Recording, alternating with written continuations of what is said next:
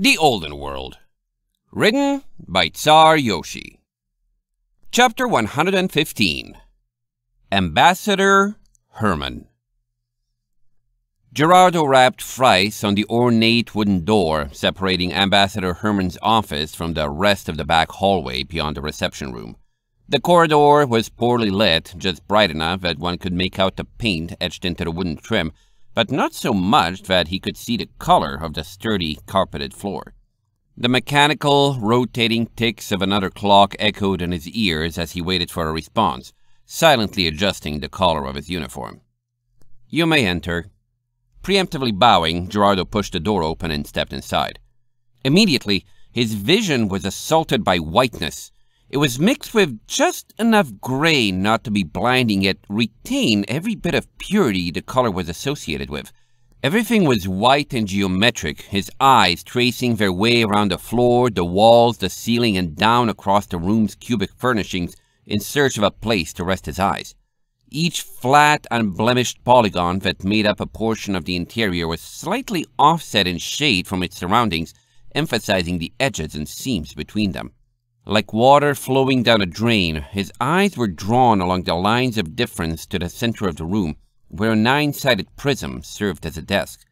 A muscular yak sat behind it, silently observing as he tried to take in his surroundings. The first thing he registered was a massive horn. Where most yaks had a broad, thick rack nearly as wide as the length of their body, Herman possessed only one side of one, the skin to the right of his face gnarled into a hairless scar, as if his had been cloven at the base long ago and never grown back. Where his coat did grow, it was the same shade of whitish gray that made up the architecture, or otherwise insulated by an ice blue uniform that seemed to make him radiate against the background. In fact, if the room hadn't lacked shadows already, Gerardo would have taken him for its light source. "Good morning," Gerardo began, breath visible against the cold air of the room's interior.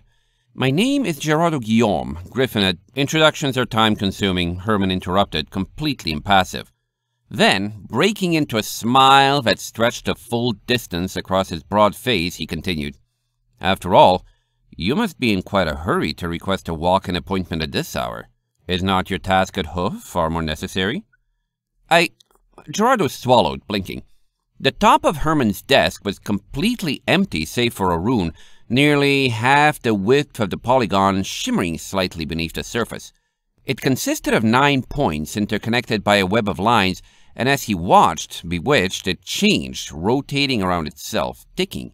His only guess was that it was another clock. He shook his head, trying again to speak. "Yes, well, you see, myself and my friends were unjustly attacked and robbed by the defense force and urgently require your assistance." Herman nodded, the corners of his mouth rising slightly less than they had a moment ago. "Do go on." "Yes." Attempting vainly to calm his nerves exacerbated by the cold and the room's otherworldly appearance, Gerardo began pacing, ruffling his wings as he walked. "I was hired over a year ago in Kazakhstan to perform a delivery of 2 unmarked crates to a location in the water district, avoiding all manner of air travel.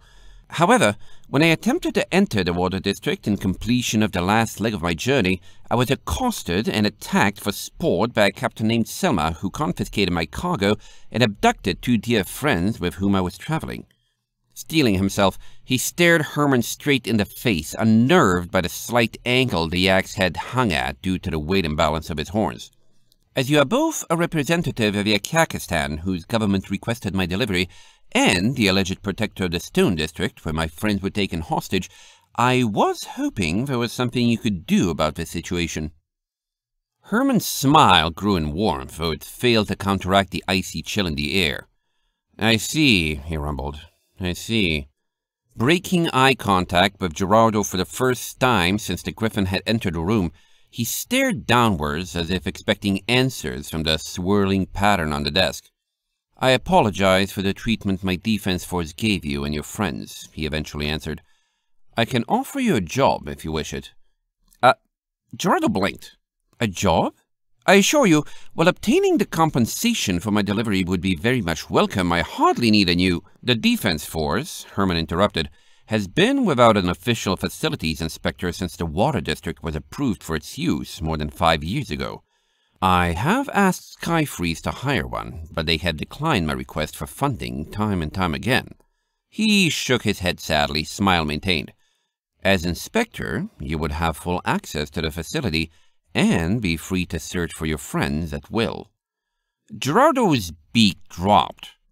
That is surprisingly generous of you, sir, though I must admit, authorization or not, were there to be criminal practices at large in the force, my safety would still be in jeopardy. I am presently unarmed and would very likely meet an untimely doom. In answer, there was a small clink, and a gemstone rolled onto the desk surface.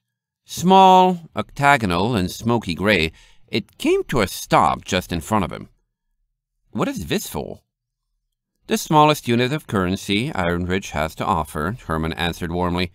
Worthless on its own, but compensation enough to be considered an employee of the embassy in the eyes of the law. I think diplomatic immunity will suffice for your safety. The defense force knows they owe their continued existence and stability to Yakyakistan. Us, they cannot and will not attack. Of course, Gerardo whispered. Are you really willing to threaten to abandon Ironridge on my behalf? That seems tactically unsound. Herman shook his head. Many threats would be so if they required willingness to be proven. That is the essence of a threat, a gamble of whether one will follow through.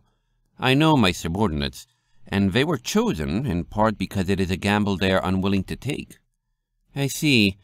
Gerardo fidgeted.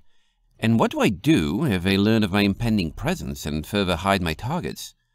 Then I will request Captain Selma accompany you at all times. The rune in front of Herman continued to swirl, the unclaimed gray gemstone sitting like a blemish on its flawless surface. If he never leaves your sight, you will be aware of every action he takes. Is this suitable? Gerardo stood, thinking, next to a cubic bench. That may very well work, yes. Of course, you could order them to return my cargo and friends, but there is always the chance they would refuse, so brute force remains the next best option. Of course, Herman said, still smiling. An order would not benefit me as well. Recall that the Defense Force has lacked a facilities inspector for quite some time. In exchange for this aid, I trust you will return to me upon completing your mission and give a report on anything you find. After all, if my defense force has sunk to abducting innocents, proper maintenance may be beneath them as well. That sounds perfectly reasonable, Gerardo hummed, feathered settling. One other thing. I have friends in the lobby. An Inspector Pegasus named Sharpie and her friend Brightcoil. Part of him cringed at willingly acknowledging his relationship with ponies who were likely on the Yak's bad side, but Herman would inevitably be able to figure out regardless, if he didn't already know, and being forthcoming would be seen more favorably. Would it be at all possible or permissible for them to accompany me to the water district? If he stiffened at their mention, Herman didn't show it. If you require it, as a show of good faith, I will not intervene. Sharpie already has her own clearances, though do beware. He briefly frowned, then returned to his smile. Perception can be tainted by bias. Keep your mind open to possibilities, and do not be quick to draw conclusions. Now, go and see to your quest. I will summon Selma here, and he will accompany you as long as you require it. I thank you for your assistance. Gerardo bowed, taking a step backwards. It was refreshing to ask aid of someone who felt I should be part of the solution. Herman merely smiled, posed as warm as ever in the chilly room. Of its own accord, breaking from the seamless white wall behind Gerardo, the door swung open, inviting him back to the main embassy lobby. End of chapter 115.